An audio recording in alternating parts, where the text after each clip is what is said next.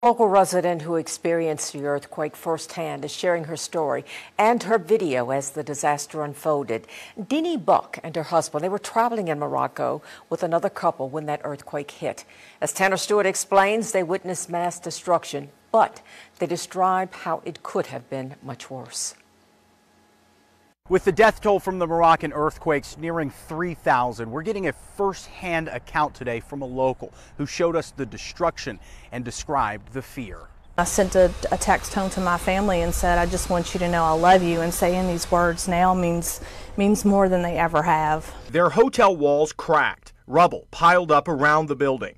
Orange Beach resident Dini Buck and her husband Rodney Brown caught in the middle of a recent devastating earthquake in Morocco. My husband and I were lying in bed just about asleep, and we heard this noise. We kind of thought that maybe it was like a loud piece of equipment or something that might be going by, and then it progressively just started getting stronger, and we noticed the chandeliers in our bedroom started swaying. The couple staying in the city of Marrakesh with two other local couples quickly grabbed their passport and escaped the hotel in the late hours Friday night, where panic surrounded them. Out on the street, it was hysteria and pandemonium. I mean, there were people just coming out of every crevice of that city that you can imagine.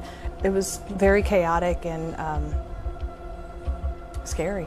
After several hours, Buck says groups gathered in large numbers to the city square. Their thoughts were on trying to help each other. Their group was close to their final day on the week-long trip around the country, making their final stop in Marrakesh. The destruction there goes as far as the eye can see.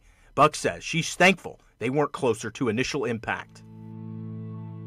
A lot of the small towns that you see on the news that have all this devastation, we had actually come through that area just within the past 2 days. If it would have been, a day off of from when we arrived in Marrakesh, it's likely we would have been through some of that massive devastation and destruction. When we woke up Saturday morning, of course, the first thing we did was look and find out the amount of devastation, and it was shocking. Buck tells me their group was able to get back in their hotel Friday night with very little sleep before returning home the next day.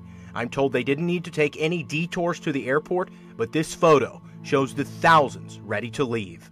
Dini Buck and her family concerned for a while their trip home may be delayed, but she said the entire Moroccan community around them banded together and ensured they made it home safe.